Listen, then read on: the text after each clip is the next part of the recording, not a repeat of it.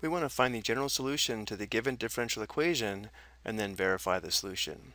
So the first thing we should recognize is that we have a linear second-order homogeneous differential equation with constant coefficients, meaning the differential equation fits this form here, and therefore we can solve the differential equation by solving the characteristic equation given here using the values of a, b, and c, our constant coefficients.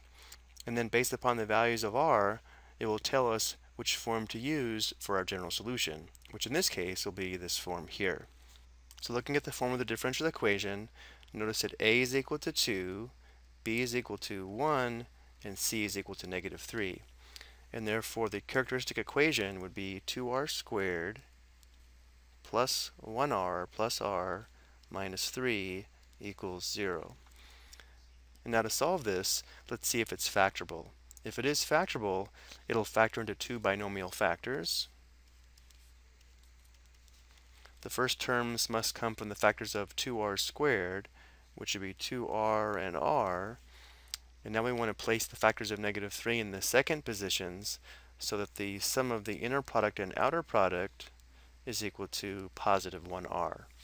Notice we place the factor of positive 3 here and the factor of negative 1 here. The inner product is positive 3r, the outer product is negative 2r, giving us a sum of positive 1r, and therefore it is factorable. And since this product is equal to 0, either 2r plus 3 equals 0, or r minus 1 equals 0. So to solve for r here, we would subtract 3 and divide by 2. Let's call this r sub 1 equals negative 3 halves. And let's call this r sub 2. We would add 1. R sub 2 equals 1. Notice here we have two distinct real solutions to the characteristic equation, also called characteristic values. It's important to recognize this because it does affect the form of the general solution. Again, because we have two distinct real roots, this is the form of the general solution. If we have two real and equal roots, this is the form of the general solution. Notice the extra factor of x here. And if we have two complex roots, this is the form of the general solution. But again, because we have two distinct real roots, general solution will be y of x in this form. So our general solution is y of x, so let's just call it y, equals c sub 1, a constant, times e raised to the power of r sub 1 times x, that would be negative 3x divided by 2, plus c sub 2 times e raised to the power of r sub 2 times x, which would just be 1x or x.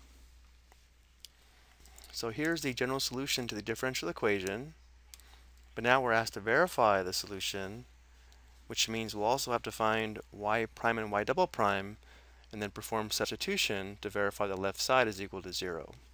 Let's go ahead and find our derivatives here. So y prime will require the chain rule for this first term. We'll have c sub 1 times e raised to the power of negative 3x divided by 2 times negative 3 halves. So negative 3 halves c sub 1 e to the power of negative 3x divided by 2 plus the derivative of the second term, which would just be c sub 2 e to the x. And now for y double prime, we have to apply the chain rule again on this first term. Notice that negative 3 halves times negative 3 halves is 9/4. So we'll have 9/4 c sub 1 e to the power of negative 3x divided by 2, and again plus c sub 2 times e to the x. So again, now we're going to take y prime, and y double prime, and perform substitution into the original differential equation.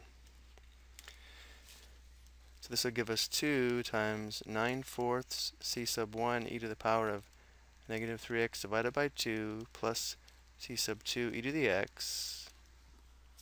Then we'll have plus y prime, just negative 3 halves c sub 1 e to the power of negative 3x divided by 2 plus c sub 2 e to the x, and then minus 3 times y, which we found to be c sub 1 e to the power of negative 3x divided by 2 plus c sub 2 e to the x.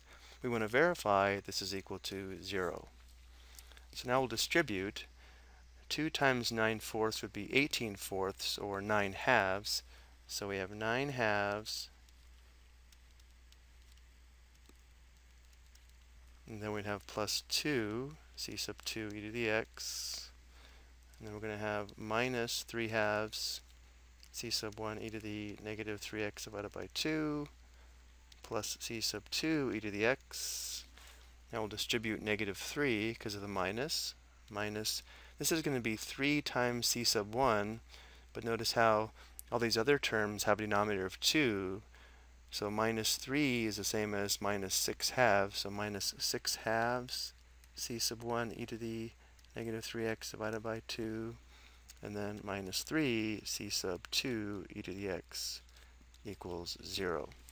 Now let's identify the like terms. Notice there are 3 c sub 1 terms. 1, 2, 3. And there are also 3 c sub 2 terms. Here, here, and here. Let's first look at the c sub 1 terms. Notice they are like terms because they all contain c sub 1 as well as e raised to the power of negative 3x divided by 2. So here we have 9 halves minus 3 halves. That would be positive 6 halves c sub 1 times the exponential. But then we have minus 6 halves c sub 1 times the exponential. So all of these combine to 0. Looking at the c sub 2 terms, we have 2 c sub 2 times e to the x plus 1 c sub 2 e to the x. That's 3 c sub 2 e to the x. And then minus 3 c sub 2 e to the x would be 0. So notice, in fact, the left side is equal to 0, verifying it satisfies the equation because we have 0 equals 0. So we found our general solution correctly. I hope you found this helpful.